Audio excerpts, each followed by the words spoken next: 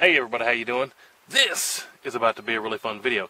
Ever since I picked up my 6.5 Grendel, you guys have been saying compare it to the 6.5 Creedmoor. So that's what we're going to do today. Highly requested video.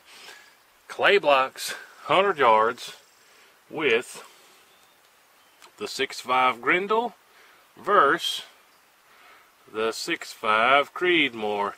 You can see the Creedmoor is quite a bit longer there. I'll show you up close here real quick. But clay blocks, 100 yards, the Grendel versus the Creedmoor.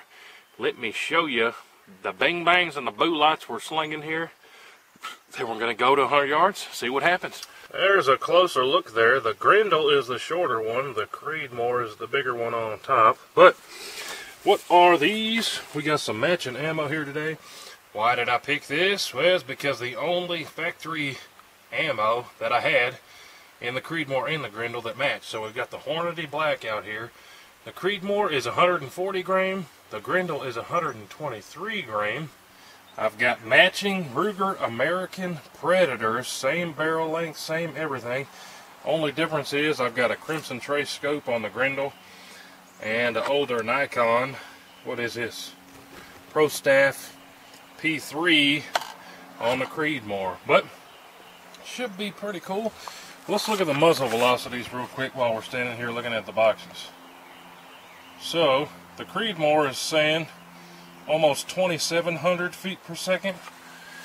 The Grendel, I don't think is too much slower. The Grendel is saying almost 2,600. Almost similar muzzle velocities. The Grendel is only lacking just over 100 feet per second, but let's go back to 100, sling them at this clay, and see what happens. I'm pretty sure both of those blocks are going to disappear, but we'll see which one disappears more better. Let's see what happens. Alright, here's a 6.5 Creedmoor Hornady black on the clay here.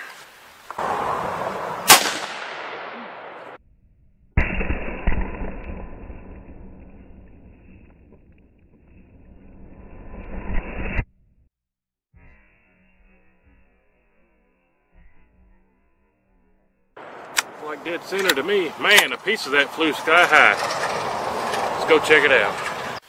Alright, so there's our table up there. And we've already got clay way back here,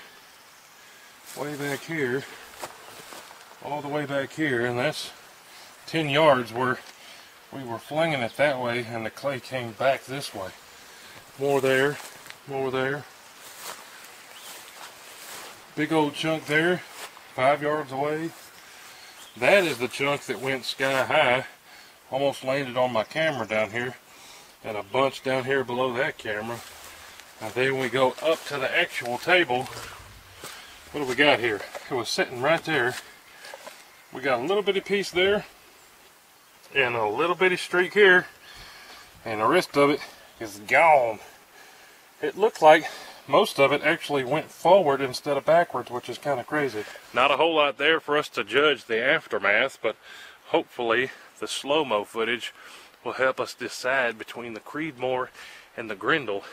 That Creedmoor, woo! It put a hurting on that clay. Let's go do the same thing, same size piece of clay, grab the Grendel, and let's sling it, see what happens. Alright, here we go, same thing.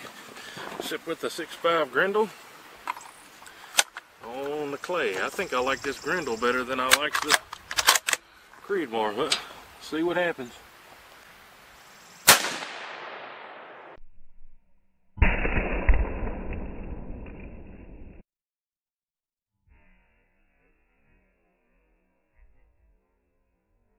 That stuff had some hang time on it too. Let's go check it out, see what happened. Alright, so walking up to it, looks like we got some pretty similar results. Not a whole lot left. I think that's new on the ground. That was from the Creedmoor. But just little bitty giblets everywhere. We got some more over on the fence over there. But we come up here to the table, a little bit different.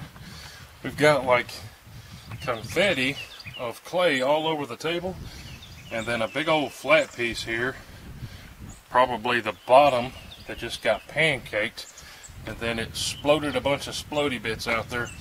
Maybe the slow motion will give us a little bit better idea what happened. A little bit there beside the table too from the Grendel. But hey, from that, I really don't know what to tell you. There's the brass there from the Creedmoor, the taller one, and the Grendel, a little bit shorter one. Close to the same velocities, both 6.5s. I think the Creedmoor, you can get a little bit longer boulot, some higher BCs. But hey, at the end of the day, they're pretty close, kinda. Comment down below which one's your favorite. I think I'm going with the Grendel, just because it's new to me and I'm having a whole lot of fun with it. Super low recoil, even less recoil than the 6.5 Creedmoor.